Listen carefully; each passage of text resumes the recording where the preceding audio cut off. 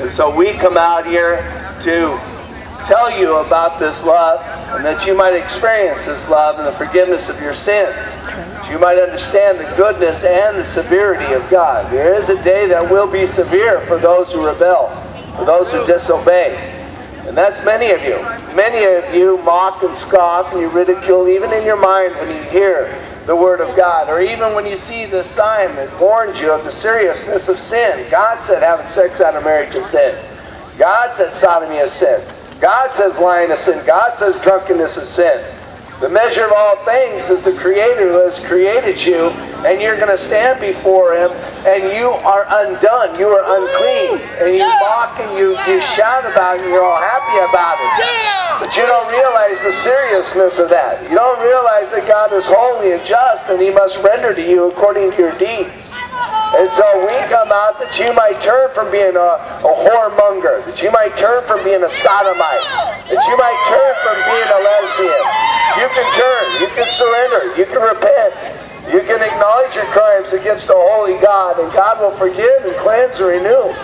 But if you rebel and disobey, and you continue on that broad road, you're gonna see what happens at the end when your heart stops beating and you're in the lake that burns with fire and brimstone. You are tormented in eternal torment because of your sin and rebellion. You have disobeyed God. You have rebelled against God. God has revealed that all men have sinned. All men have broken God's law. All men are guilty. And the only way that you can be set free from the punishment of your sin is to believe on the Lord Jesus Christ. It's not difficult to understand. God is the one that says you have sinned. And now God comes to you again and tries to get your attention to repent, to turn, to confess your sin, and agree with God and go and sin no more.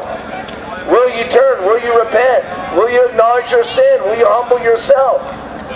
Will you agree with God that you're a sinner? Will you surrender? Oh, you are in danger. You're in serious trouble. I'm trying to warn you of this coming day. And it could happen today. It could happen right now. I mean, your heart could stop beating right now. You're not guaranteed the next 5 minutes. 10 out of 10 die. Everyone dies. It's an absolute. It's going to happen. You're going to die, and you're going to stand before the Creator of heaven and earth. And His name is Jesus Christ, and you're going to give an account to Him. And we're concerned about your soul. Many of you are blinded by the devil. You are caught up in your sin, your pride, your arrogance, your self-will. And you mock and you laugh at God. And you don't realize the seriousness of your sin. You don't understand the Bible is true. It reveals your guilty conscience. It reveals that you're a liar. You have lied and your lies will send you to hell. You're a thief and you, as a thief, will go to hell. You're a fornicator. You have sex out of marriage, and that's an offense against God. You will stand before a holy and righteous and just judge, and all things that offend will be cast into a furnace of affliction, where there will be weeping and wailing and gnashing of teeth. But you're not concerned about your sin. You're not concerned about your rebellion. You're not concerned about your unbelief. You're just having a good time, and God would come out again to warn you, to speak to you about your sin, that you would repent, believe on Jesus. But most of you, you just suppress the truth. You reject the truth. You ignore the truth. You've been given over to a strong delusion to believe a lie. But we have come out that you might hear the truth, and the truth would set you free. Oh no, I'm just a messenger. The truth is Jesus Christ. When you surrender to His Lordship, that means He's in control of your life. No longer do you rule or reign, but you surrender all to Him. You deny yourself. You forsake everything. You forsake all your selfish ambitions. You forsake your lust and your pleasure, your entertainment, all your amusements. You forsake your life and you deny yourself and pick up the cross and follow Jesus Christ. Now, if you reject Jesus Christ and you love this world and the things of this world, I'm telling you, the love of the Father is not in you. Because all that is in the world, the lust of the flesh and the lust of the eyes and the pride of life, are not of the Father, but they're of this world. Lucifer, the devil. And you are participating in the deeds of darkness. You're walking in darkness. So we bring the light to you that you might surrender. You might turn. You have to repent or you will perish. And you're not concerned about burning in hell. You think there's a party in hell. And you have been deceived. Oh no, it's endless suffering, eternal torment. And you think I want you to go to hell? I don't want you to go to hell. That's why we're out here trying to get your attention to think about this. Think about eternity. Think about Judgment Day. Visualize Judgment Day when you die and you stand before God. That one lie will send you to hell. How are you going to escape? You neglect so great a salvation. Will not the judge of the whole earth do right? I'm happy. I'm saved. I'm forgiven. Yeah, I have an eternity. I have a destiny. I have a future. I have a hope. I have a promise from God, and I stand on the promises. But you have ignored what God has written. You will not open up the Word of God and read the Bible and see that these things be true. And they speak against you if you rebel against Jesus Christ. Or if you're born again, and Jesus Christ is Lord of your life, then they speak life. They speak life and peace and joy. But if you despise God's Word, you're going to be destroyed. But if you keep His commandments, you will be rewarded. Because truly there is a reward for the righteous. But the wicked are turned into hell, and all the nations that forget God. You understand the seriousness of your rebellion, your disobedience, your anarchy?